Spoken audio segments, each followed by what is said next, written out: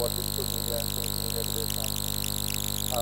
That being said, it is important to understand that a lot can be said about the discipline.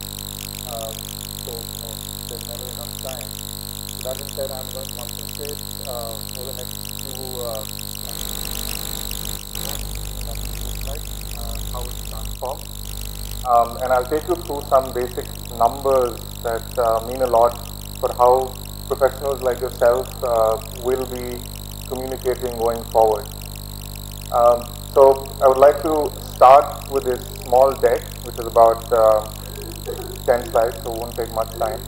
So please press play for me there. Just a quick brief on the kind of work that I've done over the past 12 years. These are the brands that I've worked with. I'll just name them out to you if the logos don't resonate. Tata Teleservices, obviously Indicom, Tata Communications being part of that family.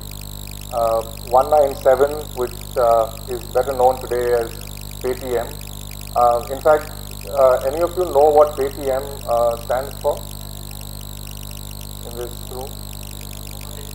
Exactly. So I was in the room when this name was born, or this brand for that matter, and it came from a gentleman by the name of Abhishek Rajan, who is now back at Paytm. He had a brief stint in Myntra in the middle, and the idea was to keep it very simple. At the same time, make sure there is a certain trademark to the name, and it did both for us, right? And in fact, it started off as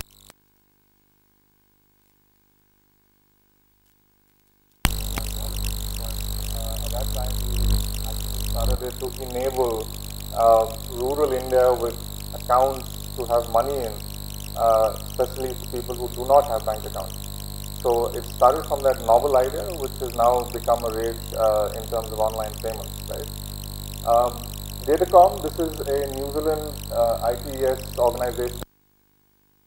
Surprisingly enough, the biggest investor in this organization is New Zealand Post. You don't get to see this often in India, of course, but in developed world, government organizations, PSUs, actually are the biggest investors in some of their organizations. Jericho Digital Communications is a brand I started during my stint in Sydney. We started off with a very soft-coded email marketing platform, which helped us to reach out to pretty much any user across the globe, market to them in a very, very simplified manner. I would love to take you through that platform to those who can make some coding sense of it, but yeah, maybe on a one-to-one basis. Media Moments, again a fairly small organization, but interestingly enough, operating out of Bangalore, a 30-member team, does some pretty good corporate PR work. But what sets them apart is they're very good with artificial intelligence, and in fact using artificial intelligence and virtual reality in some of the events that corporate world does in these days. So that's one of their key USPs. Anybody familiar with the brand Le Eco? Yeah.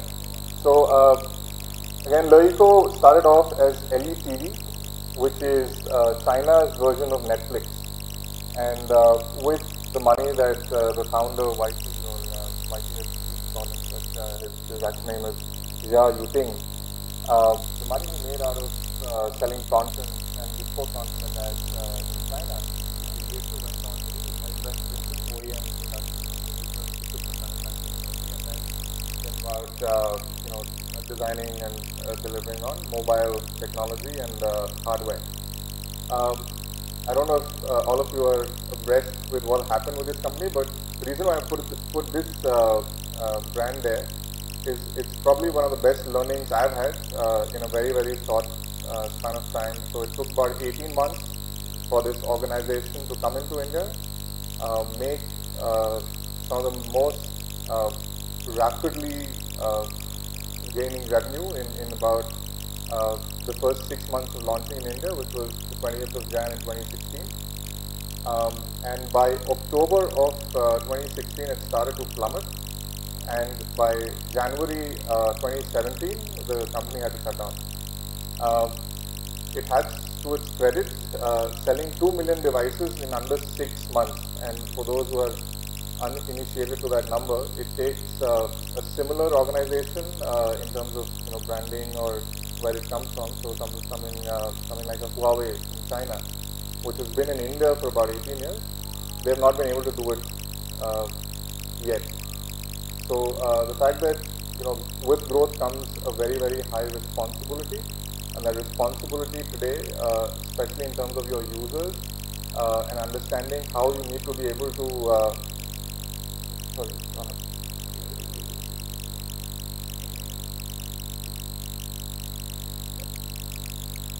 how you need to take care of your users through that journey is extremely important, which is where online reputation management comes in. Right?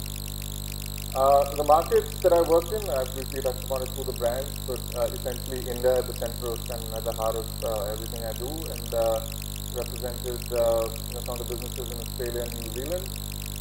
Hong Kong for the last, or for that matter, the developed part of China, which is Hong Kong and very neighboring to it, being Shenzhen, for the last 3 years or so, and did some good work in Middle East, North Africa, especially during the advent of mobile telephony, with Airtel going as then into Africa, and few projects in the US, mostly West Coast. So this should help you understand the kind of global vision that today Digital stands for. This is a very important slide, and I would like everyone to take about 2 minutes to look at it and tell me what is the big difference that they see.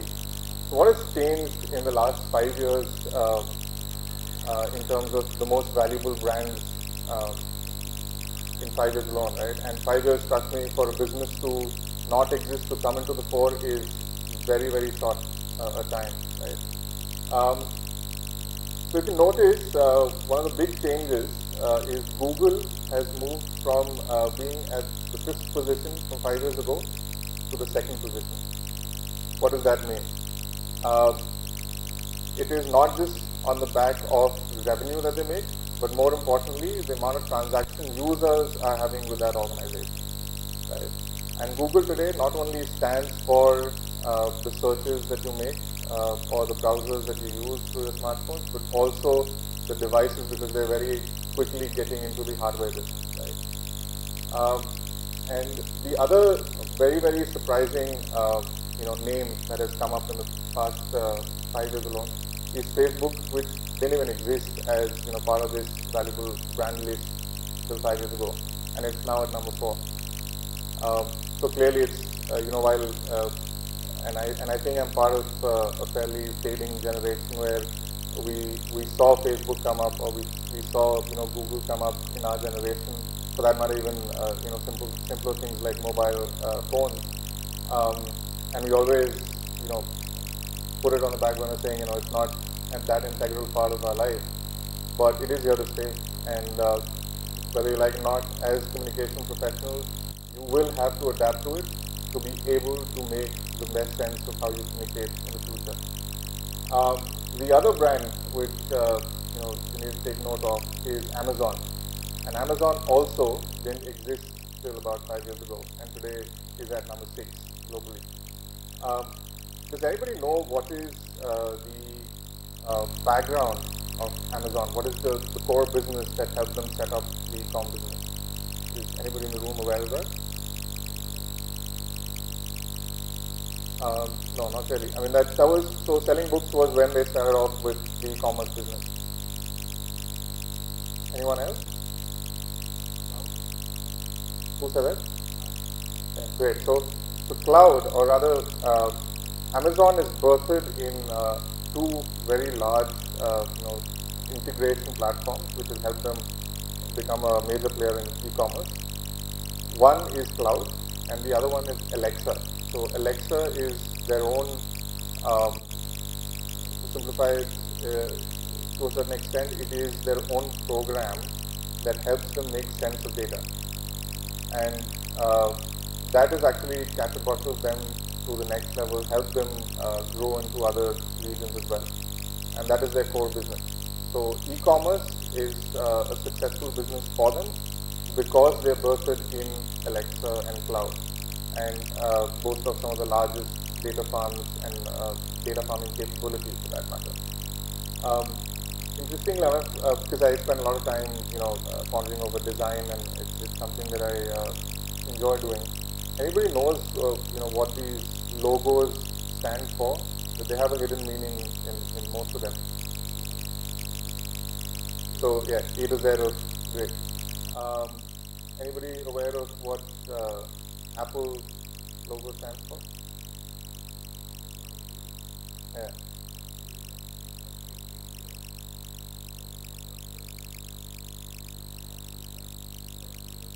Yeah.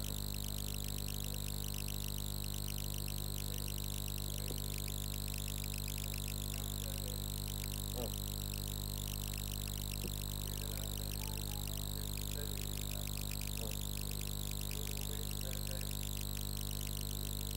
In fact, those are the two ones that I have never heard of, so that's interesting. So I take something back with me. Um, Great.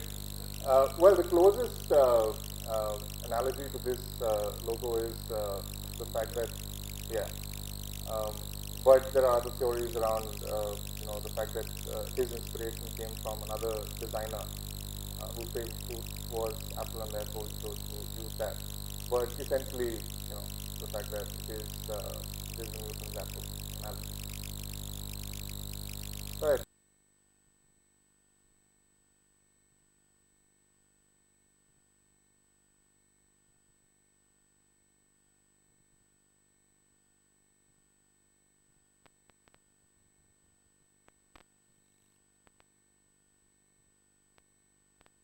This change that could possibly be happening is happening right now in terms of adoption to new technology, adoption to the way people are using different platforms to communicate. And in that, if you see from a content perspective, and whenever I say content, I don't necessarily mean content that you consume over television or on your desktop or your mobile, but content in all forms, right? Whether it's written, whether it's spoken, whether it's a video format, whether it's static, whether it's dynamic. And you'll understand that users are very quickly moving away from programmed content. So what I mean by that is our generation is very well aware of the fact that whatever we had to do, our days were sectioned out growing up. Right? At least I grew up that way. So you had to get up at 5 in the morning and be at school at 7. You finish that, come home, you have probably some bit of homework to do or tuition, post which maybe if you're lucky and if you've been a fairly good boy that day, I would get about an hour of television. So you didn't really have a choice.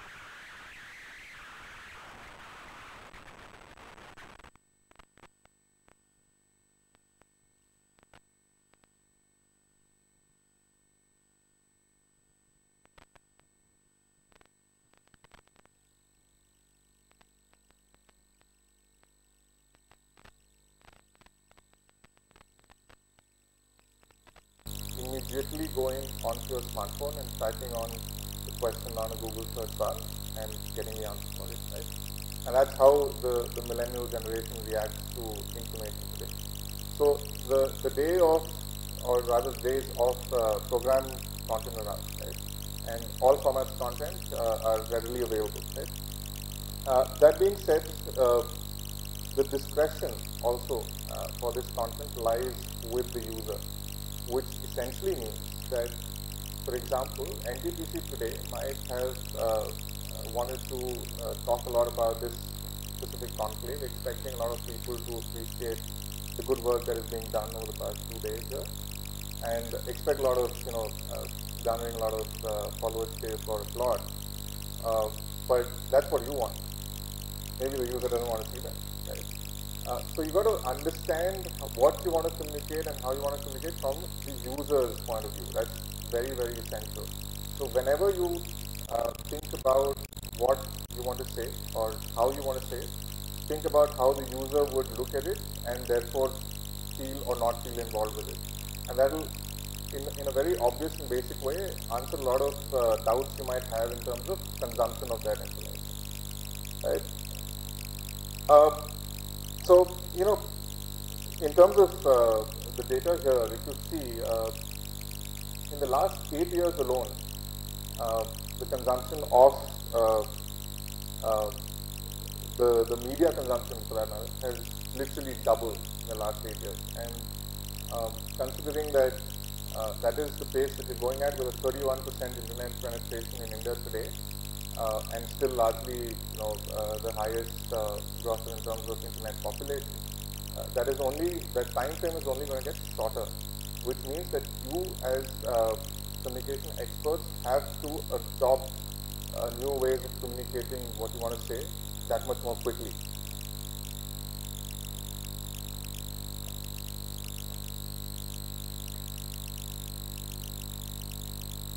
Again, in terms of social media or the way we interact today, how many of you, while coming to Hyderabad, used the feature of traveling to Hyderabad on Facebook? Did anybody post that? Okay, one person, great. So in fact, I quite honestly, and nothing against anybody, but I find that annoying and also insecure. Insecure in terms of a security perspective, not in terms of the emotional perspective. What many of is wrong with the digital age is the more information you give out about yourself, the more footprint you create about what you're doing, and those who can or want to do anything untoward against that have all the information at their hands, right? Now we don't take that very seriously. I mean, India is always, a great mix of its own problems, which are very, very different than the Western world. And in fact, there are strict norms in the developed world of what age you can allow your children to use phone within an educational environment or an institution. There are very strict laws in terms of how you want to use certain hashtags, etc., to be able to control a lot of what people are saying or doing in social media. Unfortunately, we're far from that reality in India. Right? But that being said, it's a responsibility that each one of us has in terms of what information we give out about ourselves. Right? Coming back to the data part of it, if you look at some of the data points I've put in here, the content upload rate on YouTube alone has increased by 60% in the past 1 year. India alone accounts for more FB or Facebook interactions outside of USA. And for those of you who understand the digital landscape and how it's shaping up, you'll realize that India is at a point where it is only starting to break out in the digital landscape, versus markets like USA, Australia, a larger part of Europe has actually stalled out, which means there's actually no growth in that space, right? But India is still beginning to adapt, and mostly, interestingly enough, because of rural India. I've touched upon the content piece earlier also, and it is essentially about how relevant your content is, and which is why it will be consumed or not consumed, right? So before coming here, I was doing some research and going through some of the social media pages of NTPC, and I just realized that NTPC is not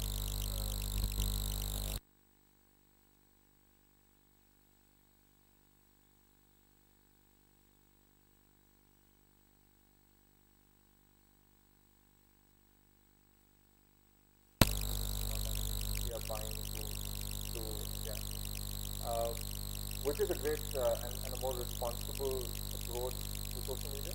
It goes to show that the organization or the brand cares for having true followers who honestly want to understand what the organization is doing.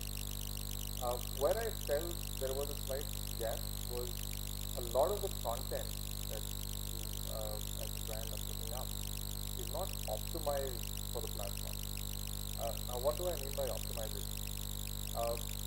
You have to understand that social media works in a very different way, and what I mean by that is content which is snackable or format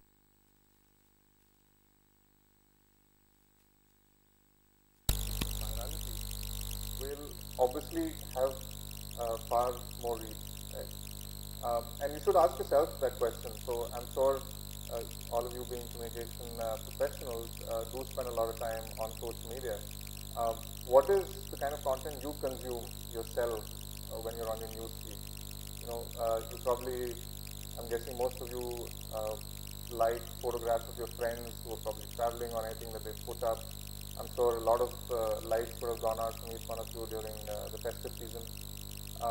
Apart from that, if you move away from your friends or your followers, and what you get from the media back to you, right? So anything which is newsworthy, I'm guessing everybody consumes that kind of content. A video which is essentially talking about any current happening in the news space. Am I correct in assuming that? Yeah. Apart from that, what else? Entertainment, maybe something to do with movies or just something which is really funny. How many people see cat videos or know what I'm hinting at?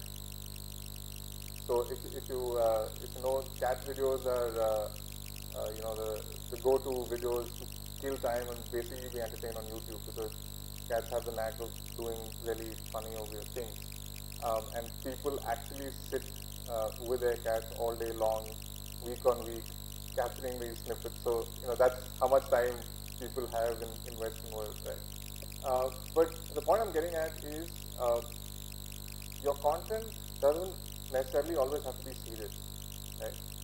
Your work is, no doubt. I mean, the impact that you have, as a public sector unit into the country is obviously enriching a lot of lives, helping a lot of people, but it doesn't necessarily have to be done in a very serious way. That being said, a lot of the work that NTPC does goes through a long process, right? Each project is months, if not years long. What I felt was absent in most of these platforms was the fact that you've not put the effort to show how these projects have started, from an initiation phase to a completion phase. And the journey of these, projects actually can be a lot more enriching as, as not only content, but as an experience that people can consume and make sense of, right?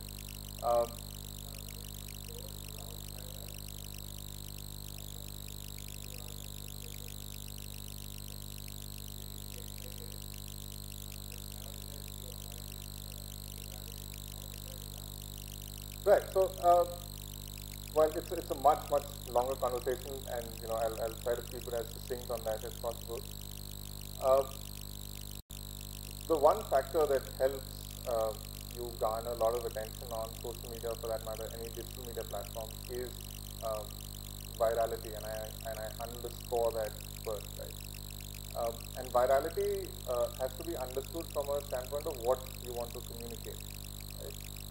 Do you want to communicate the fact that okay, we had about 50 to 60 people come to Hyderabad for the last 2 days, attend this conclave, maybe talk about the kind of people who came as speakers and spoke about their disciplines and went away, or you could take that same experience, and I, having the pleasure of meeting some of you last night during the cultural program and dinner, uh, there was a lot of camaraderie, there was a lot of fun that people were having.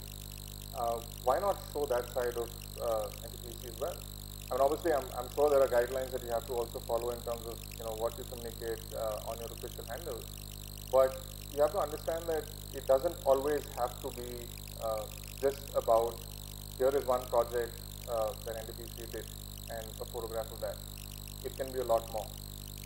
And that being said, the content format that you use itself, is very important. A lot of times, simple 1-minute videos will have far the more reach as opposed to a simple photograph, right? Um, Putting infographics, a lot of infographics that I was going through were unreadable, even if you zoom them out. So understanding that it has to be simplified to a point where it is quickly, consumable when you. Hmm.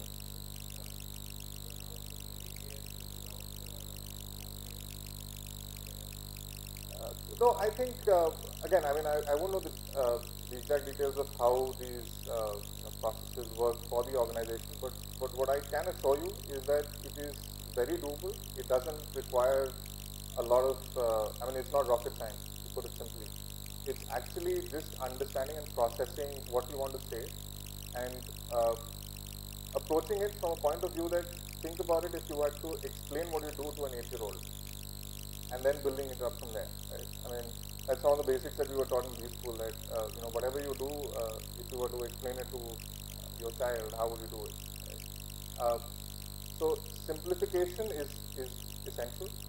Uh, the fact that what you're doing should have a certain amount of virality, just summarizing point here, and understanding that your content has a shelf life, right? So that shelf life is defined by the format that you use, and always staying true to that format might not necessarily help.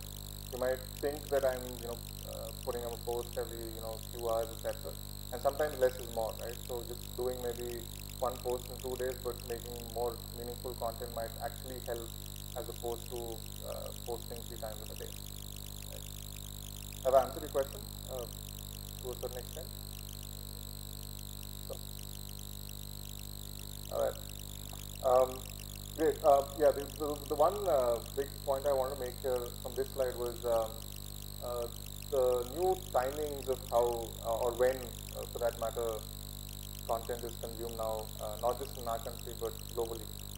Um, Most of us, I mean, I go to bed early, but my time is a bit different. But I guess I don't represent the majority. 10 p.m. to 1 a.m. Yeah. So that's 3 hours, pretty much forward from where I grew up consuming content at the time. I sleep at around 10, so which yeah, because and then I get up at about 4:30. So very very different PG altogether.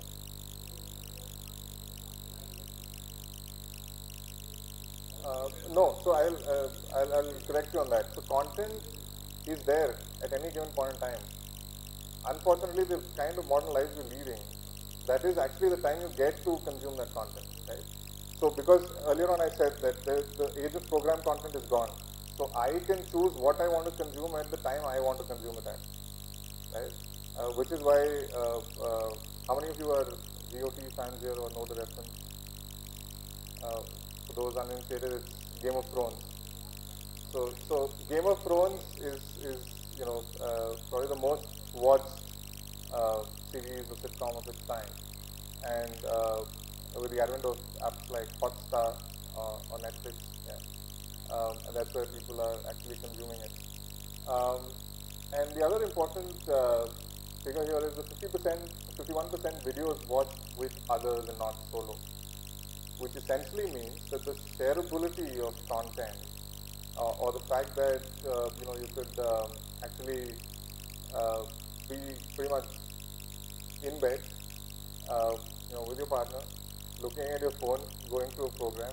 The fact that the way we consume content from different size screens, right? It's not just about a 42-inch or a 65-inch LCD screen. It is essentially a 5.1-inch screen as well, right?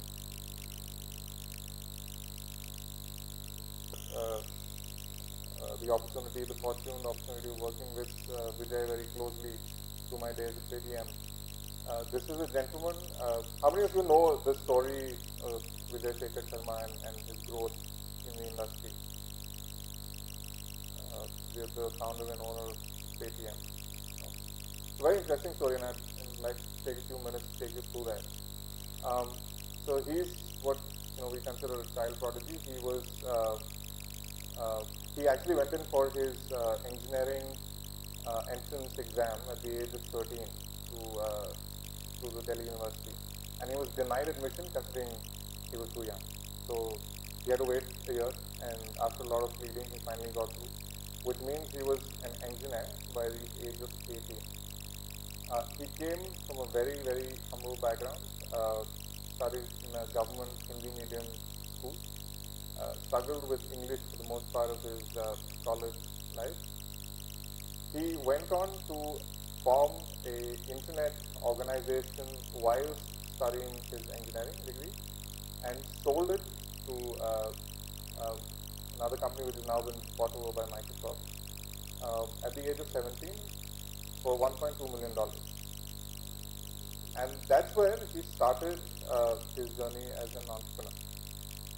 Now, with anybody at the age of 17 with $1.2 million, considering that he had already formed an organization and sold it, one would think would know what he would be doing, as the next step. In Vijay's case, he had no clue. And he attracted a lot of people who, were good and astute, sharp businessmen, which is why they ran away with his money, and he was pretty much left penniless about a year later. But his hunger for being an entrepreneur continued, and he went on to think in lines of Google. So when Google was talking about its algos on search, he was talking how he could implement some search related technology, but only for the telecom subscribers, which essentially meant that, and this is at a time when internet penetration was not even beginning to be. Right? So hence the name 197 Communication, which is the parent company. So if you remember, for those of you who might have used BSNL from earlier, 197 was the number you dialed for inquiries. And essentially to find somebody you do not know, or you know maybe their name, but you do not have their phone number. So it was actually a search directory of sorts, right? But only for mobile users.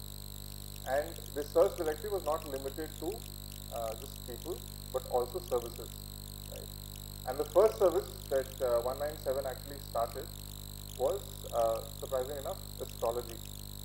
So he was on his travels to the Airtel office in Chandigarh, and after dealing with a lot of telecom operators around the country, he realized that there was an opportunity within the VAS, or the value-added services business of Airtel, where this gentleman that he met, who was the VAS manager of the Chandigarh unit, told him that if you can help me set up a call center of sorts where people will call to know their horoscope for the day, I'll give you 45 rupees for every caller.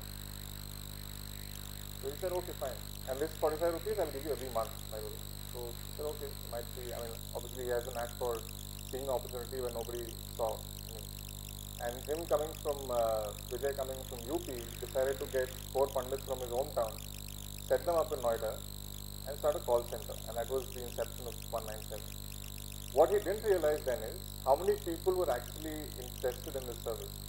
And it began as a very simple short code, which is 53030 that you call at, and you get your horoscope for the day. So you can actually talk to a pundit, right? And you explain whatever your panchang, your date, birth and all that. And maybe for about anything between 1 to 5 minutes, the pundit on the other side will tell you exactly what your horoscope looks like. Now, consider the growing population of mobile users in India from a time of year 2000. Right? From there to now, we are close to a billion now. We've crossed about 850 odd million mobile subscribers. From a point where we're roughly at about, say about 150 to 200 million. Now, even if 10% of that, which is say 15 million, decides to pay 45 rupees a month for this service, you can do the math again. And from that point on, we went on to start with Paytm as the mobile payments come till Uber came into India, because they were the first partners, a mobile wallet of choice, because Paytm saw an opportunity. Credit card was something that RBI guidelines didn't allow to be used so freely on an app, etc. and then it just catapulted to another level when demonetization happened. Right? How many of you remember some of the innovative advertisements that Paytm came out with during the demonetization phase? Yeah. And does anybody exactly exactly exactly yeah ATM nahi Paytm karo. So obviously, I mean, I think sometimes you need to risk it, and I think the private organizations have that bit of leeway, so you can get away with it. Yeah,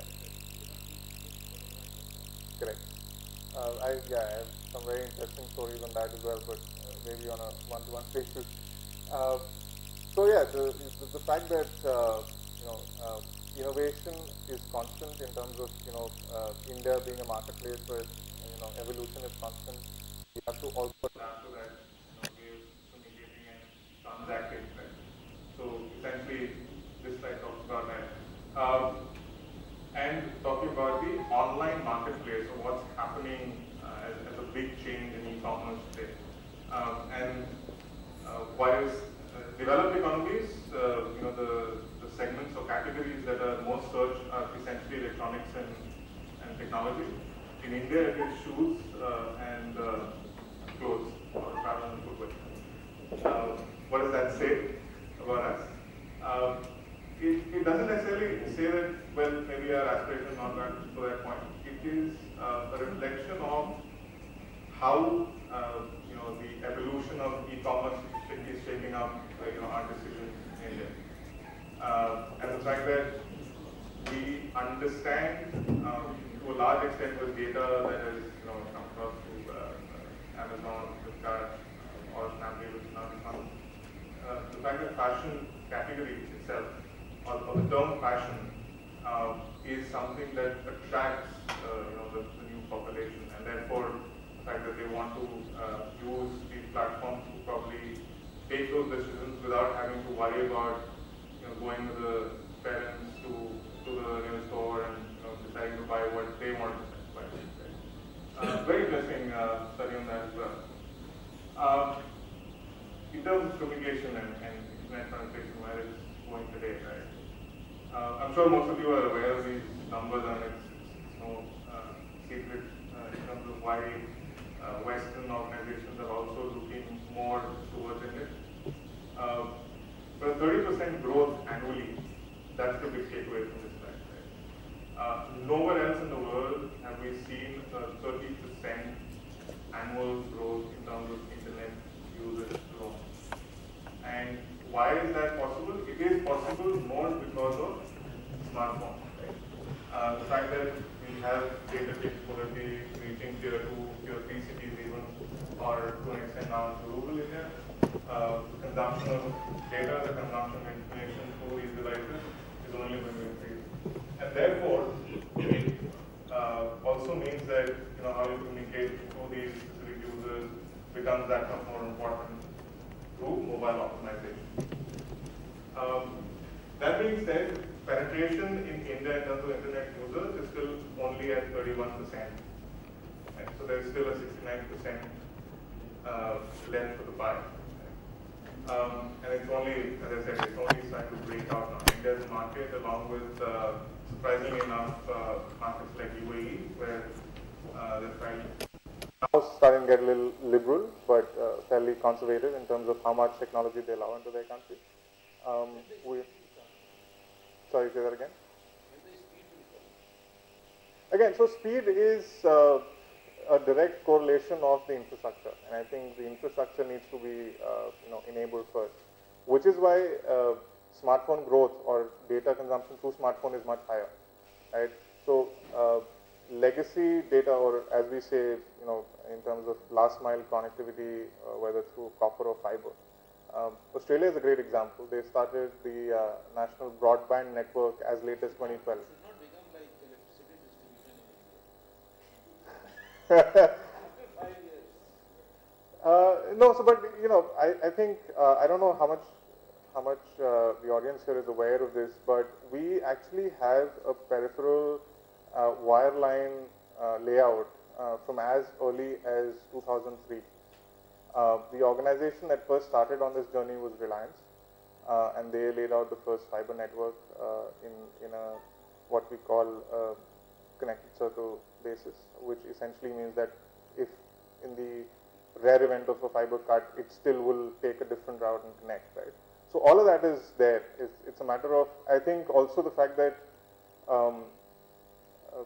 something like a Geo might surprise most, but it doesn't surprise me as an industry professional because it had to happen, because they had the infrastructure. There was a reason why they waited for it. They wanted people to get used to internet before they actually came up with that solution. Last mile connectivity in India is still a challenge because we largely rely on copper wire connectivity and not fiber. The day that starts to change, especially cities like Bangalore are a fairly good example. Organizations like ACT FiberNet are already giving close to 5 Mbps upload and download tethering speed, which is huge, right? And this is just to home. I'm not even talking about your professional or industrial usage, which is close to 100 megabits per second. So I think the basic infrastructure is there, but a lot needs to also be done from a last mile connectivity point of view. Right. I anyways touched upon this, the fact that mobile is actually giving us the highest growth in terms of year-on-year internet usage growth. So what does that mean in terms of, again, the way we use our smartphones, right? Some interesting data points here in terms of how many times we actually even look at our phone. 100 times or more. 25% users check their smartphones over 100 times a day. It's almost become second nature. Also, I think in the millennial generation, it's also a good excuse to get away from tricky situations, right? You see people, especially when you can do this yourself when you're traveling the next time, probably on your way back to your respective locations. You'll see when you enter an airport, most people are, with their heads buried in their smartphones, right? I'm guilty of actually being in situations that I found tricky and I just, looked at the phone. So yeah, I think while it is taking away a lot from us, from maybe the emotional side of things, the fact that people are afraid to start a conversation these days because it's much easier to just go back to your phone or do something with it. At the same time, obviously, with each advent or advance comes certain limitations, right?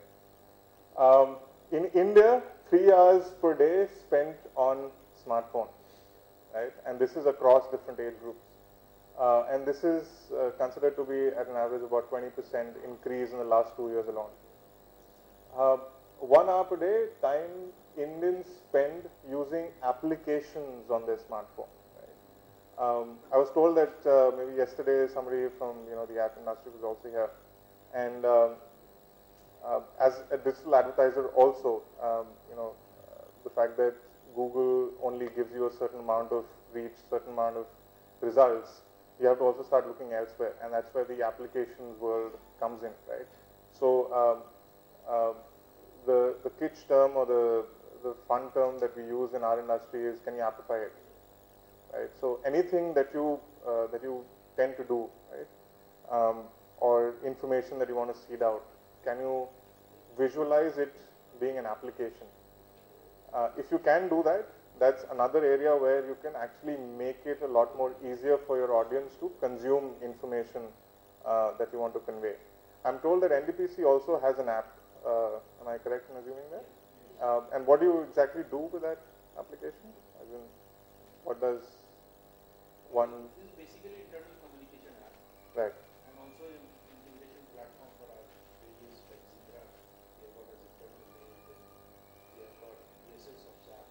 So many things. Basically an internal Sure. communication. Sure. So is there anything in that app that allows maybe, you know, one of the thermal projects that you're doing somewhere, or something to do with solar energy?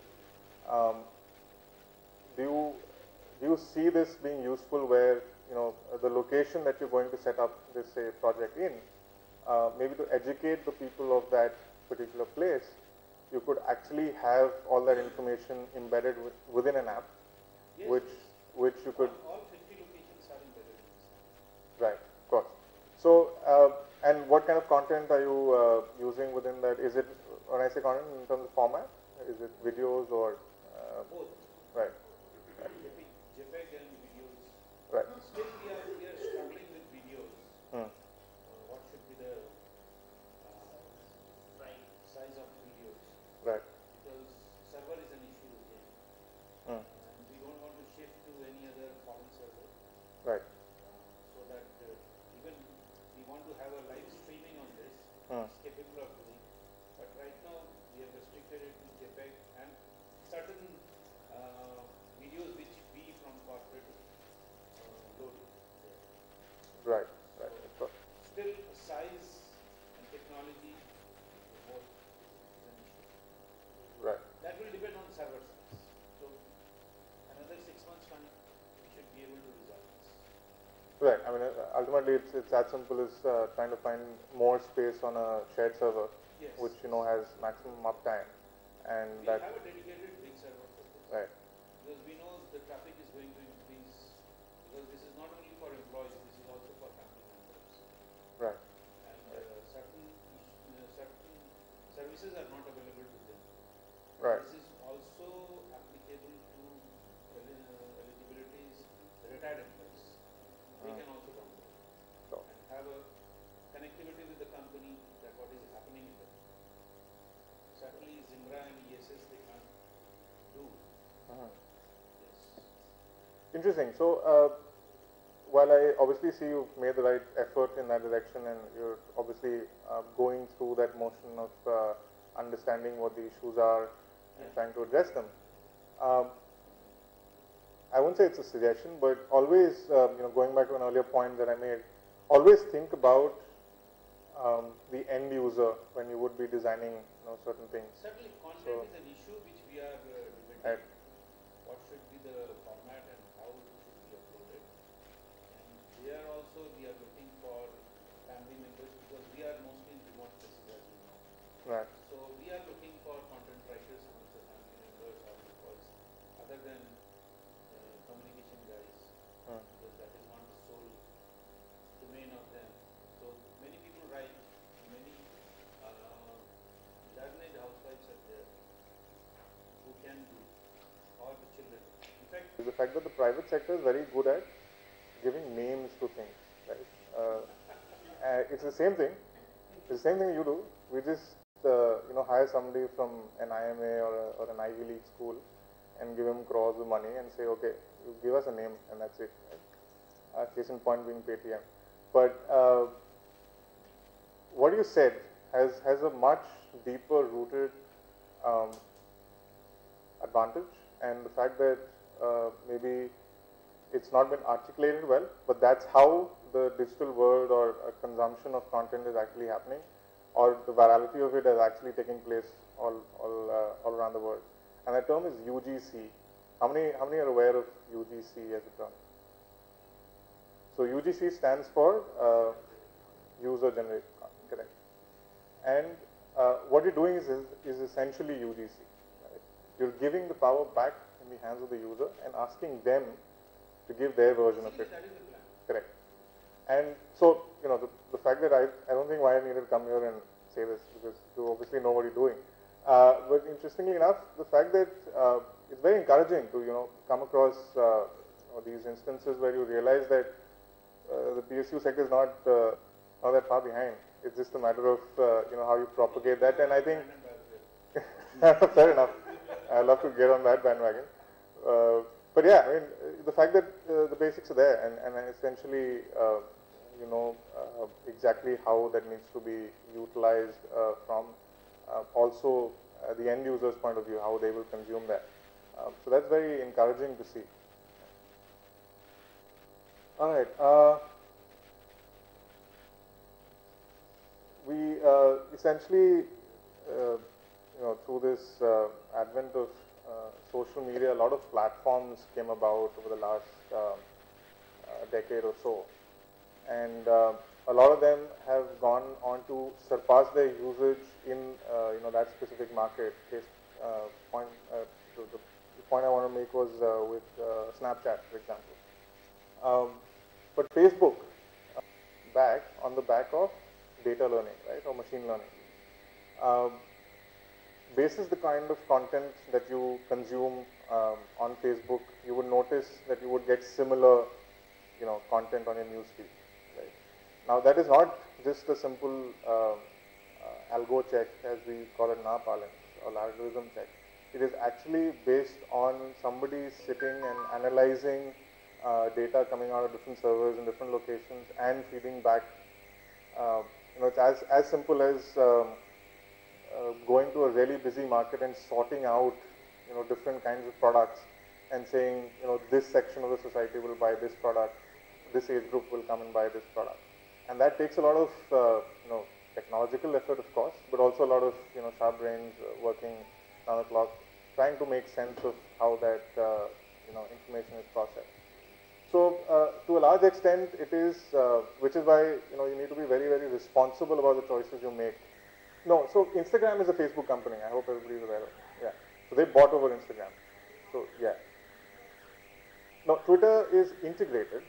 So every time you attribute a certain tweet which helps you tag on back at Facebook or vice versa, it still attributes to those respective platforms. Twitter will continue to be a sole entity by itself, and that has nothing to do with attribution to Facebook. But why Facebook leads the charge in India is again because of the format of content, right? So visual content, not only us but also largely the world over, is what is consumed the most. I mean, Instagram has taken visual content to a totally new level. People have made careers out of Instagramming. Correct. And from an age of engineers to scientists to doctors, we are now at an age of storytellers, where bloggers have equal importance, if not more. Right? As long as you can break the code and understand what exactly are you trying to communicate, and you can reach out to your TG. So hashtag has existed pretty much, as old as Twitter. So the only difference is these guys took it to another level of how to use it. That's an interesting point you made there. So everybody's aware of what a hashtag does. What is it used for? If from a definition point of view, is everybody aware of why one uses it on social media?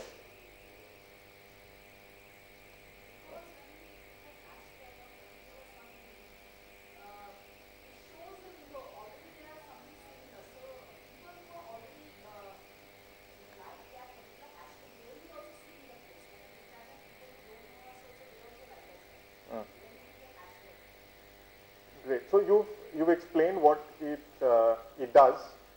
I'll very quickly summarize what it means.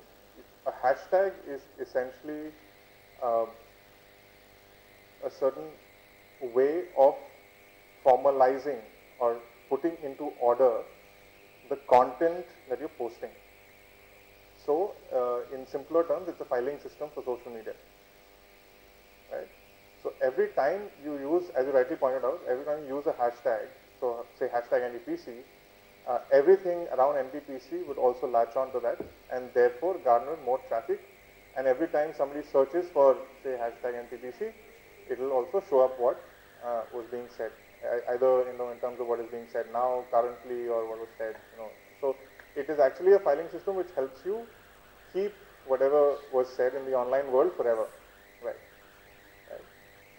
Instagram obviously has taken it to another level where it helps you latch on to other hashtags as well, right? So, and in fact, that gets me to the question of, is NTPC already on Instagram? Because that's one platform I didn't search for NTPC on. Are you guys already on Instagram? Right. Not apps, but somebody who might have posted. Right, right. So yeah, I mean, right.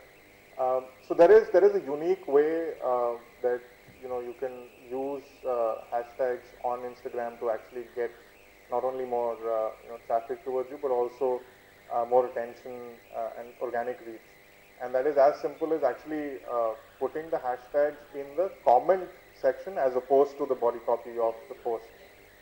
And also, whilst doing that, you have to make sure that you use at least 5 spaces, or which are denoted by full stops.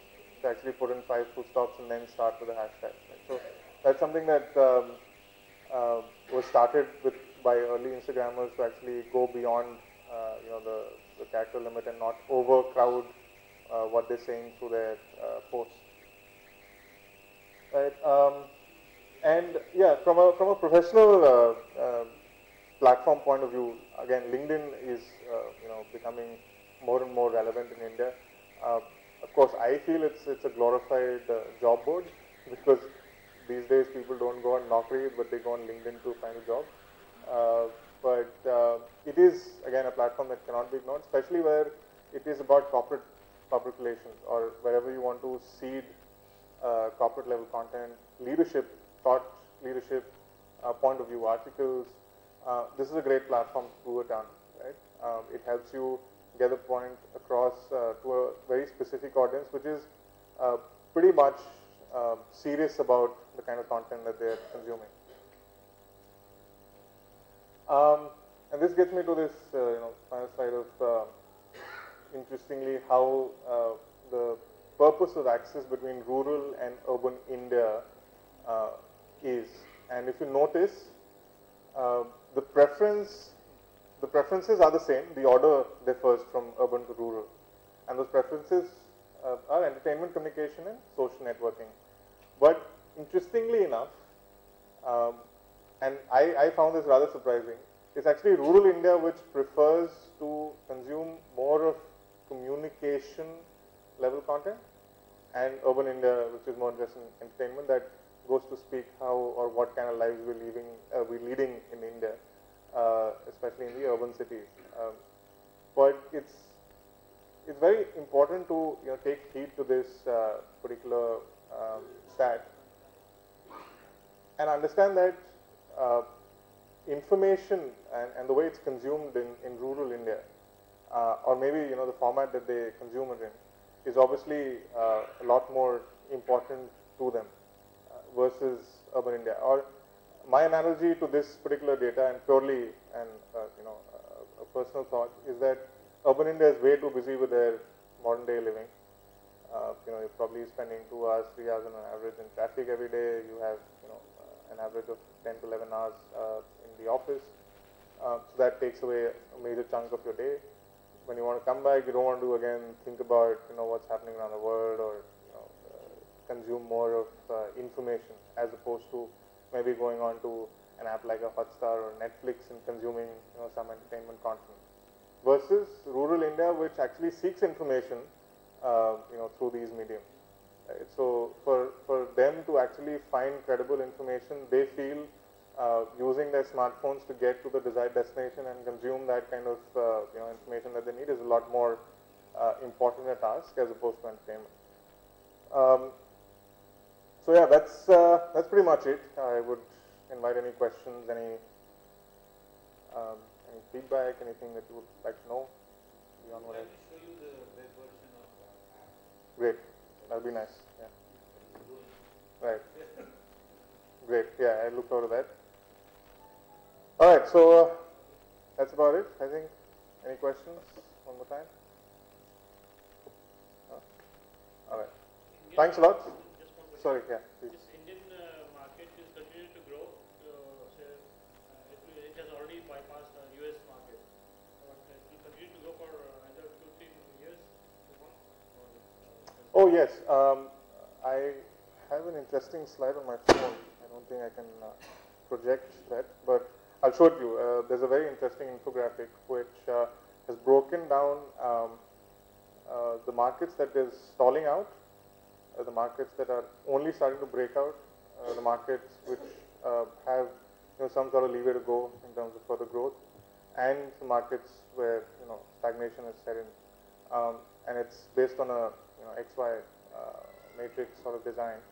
And India clearly is in the breakout section of that matrix, which essentially means that even with a 31%, sorry. Yeah, what I feel that like GDP, Indian growth story or Japanese growth story cannot be compared.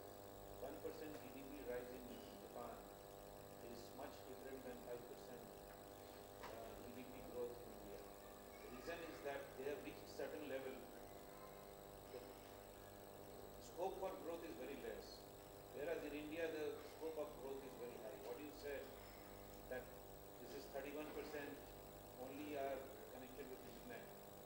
I don't think in other countries it's stories like that.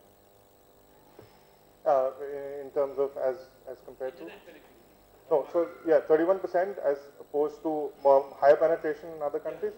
Yeah, of course, that's the basic truth. But a very interesting point because you're mentioning the the GDP part of it, and that ties back to so your if I could have your attention, sir, please.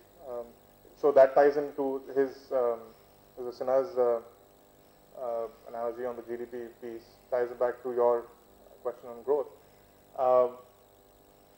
You have to understand that India is unique.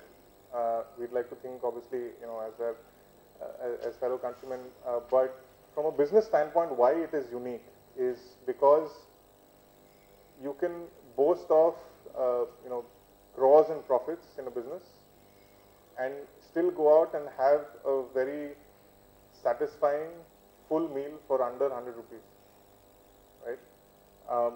Now that is a comparison to other countries where just the GDP growth is not the best measurement of it. At the same time, the GDP growth doesn't necessarily mean inflation grows with it, right? Because it's the choices you make that will help you either get burdened down with inflation or ride along with it, right? And interestingly enough, that's the sort of dichotomy which we go through as countrymen in this country. At the same time, businesses from Western world find as an opportunity, and which is why they're a lot more resourceful coming into our country on the back of one of the biggest data capabilities, and the company I'm essentially talking about is Amazon, and can do millions or rather billions worth of business coming out of India. Which is why, if you notice my slide on the comparative products that India prefers to shop for online versus other countries, it is totally different. So if we are starting off right now with trying to shop for, say, clothes or footwear, clearly we'll reach to the point where we will also want to, largely want to buy high-tech equipment or, something. What is your take? How much it will continue to grow for how many years? So, at least for the next 10 years, and this is something again which we've studied on the back of data. The growth in terms of commerce alone and online mediums helping us achieve that growth is definitely slated for the next 10 years. If you take again Amazon as an example, it is not going to make any profits in India till the year 2025. Right? There's a reason why they're still pouring in that much money. I don't know if you're aware of the kind of margins that these organizations make on a category basis. If I were to choose mobile category, which is the industry that I represent, the margin is sometimes as low as 1%. So the fact that they still can operate in that margin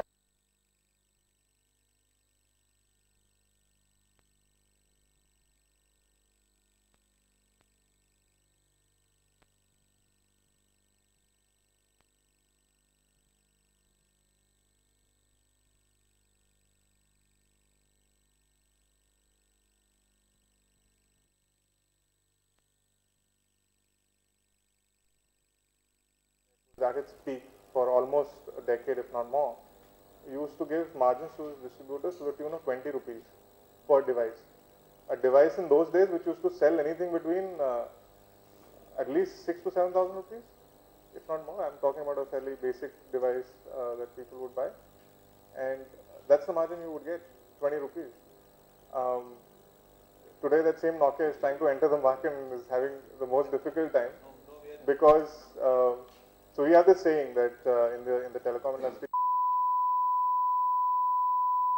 25% water and 25% Oppo and Vivo hoardings. So you see them everywhere, right? And that's again a great example of how these two brands, who are actually again cousins of the same group, came into India and said, let's actually give or pass on the benefits back to our distributors. They said, you earn 20% margin. I don't have a problem with that, but I want to capture the market. So, these are opportunities that unfortunately only Western world is seeing, or for that matter China, which is growing at such a rapid pace and being so enterprising, is seeing as an opportunity. We don't see that, right? We don't do that from within our country, and which is why we, as a country, have not been able to create a single good, notable product company. We are very good with services. We're exceptionally well with, IT, obviously. I mean, that's known the world over. But whenever it comes to a product-related company, that's where we start, right? And that's how the other markets are coming and taking advantage of the opportunity. Here we are. Okay, perfect. So this is a web app? Yes. Right. I'll just step down so that I could see it in full view.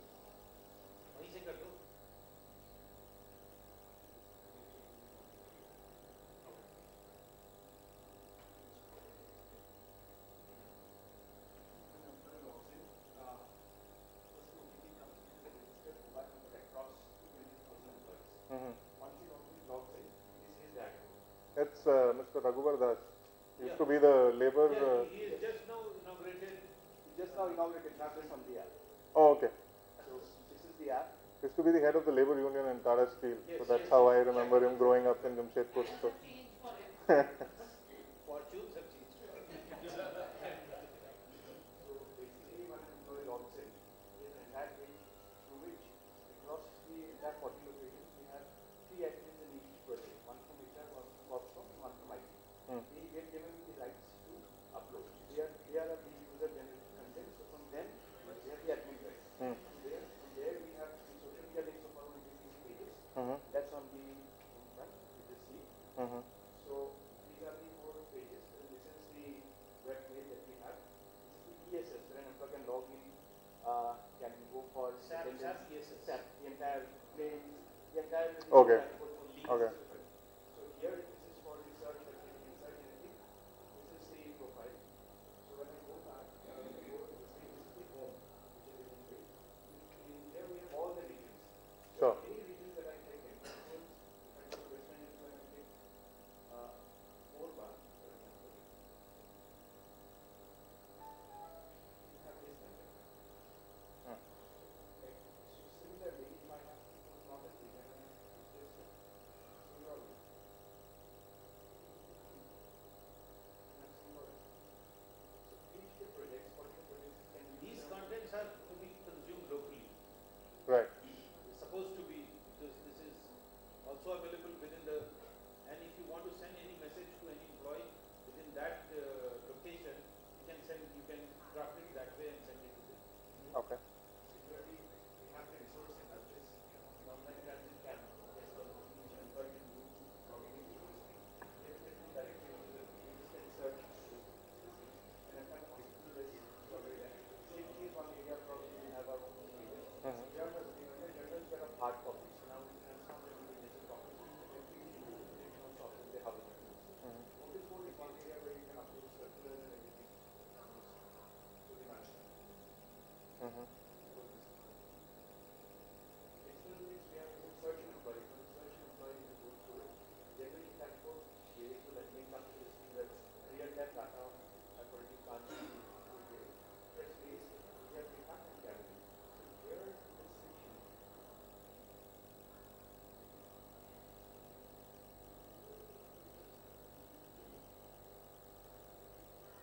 This is one area where you have birthdays, schemes, where you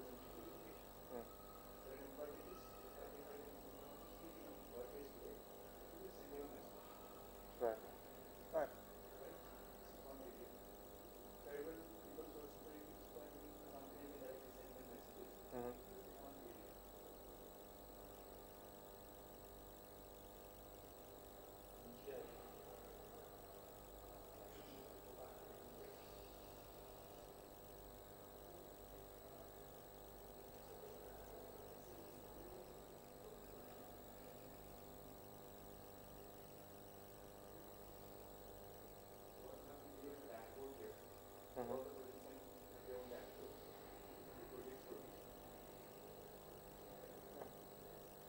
success stories that we have, survey, it's a community which probably yesterday we at this community all the 95 participants have confirmed with this. So when I look at this number, This we are trying to replicate WhatsApp. Okay. To put our content on the foreign server, like to put it on the members who have joined. I have to send any messages. I can send a PDF, I can send a JPEG, I can send a link to the group. I can send it out. So you literally have your own chatbot. Yes. And basically what it's done is the entire and this can go across all the different, but all the engineers on their own group see their own Facebook closed group chats. So I think it's the right to do it. Sure. One area. I guess it's one area where probably we're trying to make it to an external tool. Or developer in generate ideas. Okay.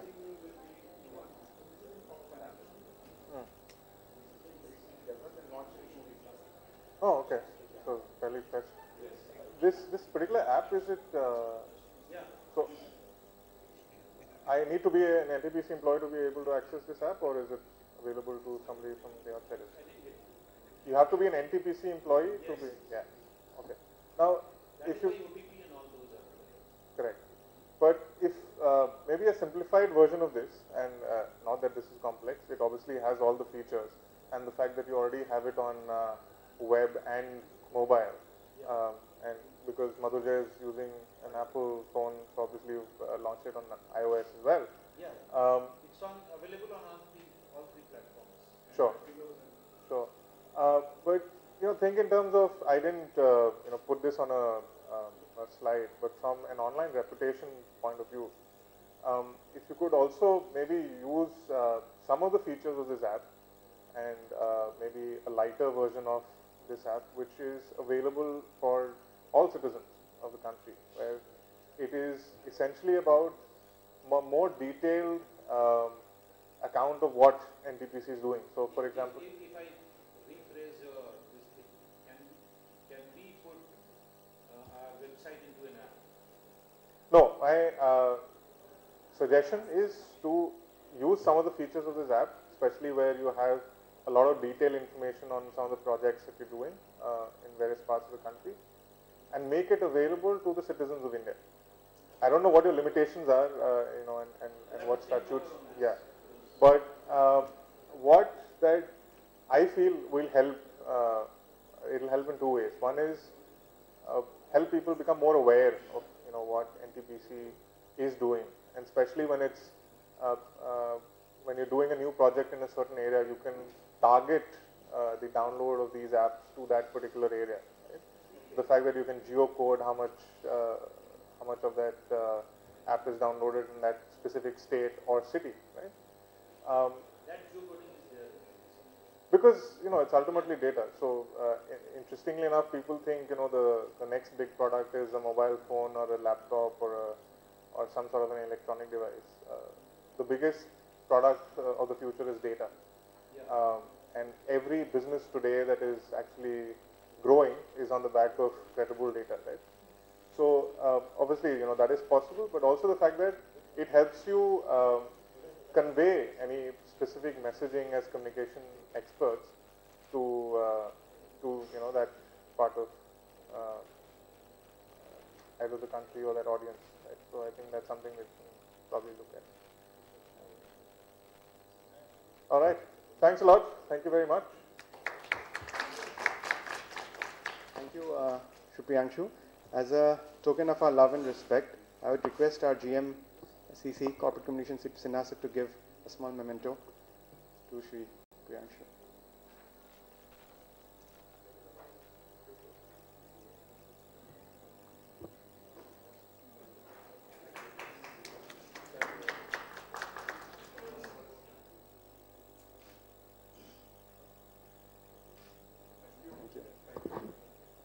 I would request the participants to join us for a small tea break, following which we have the next speaker is already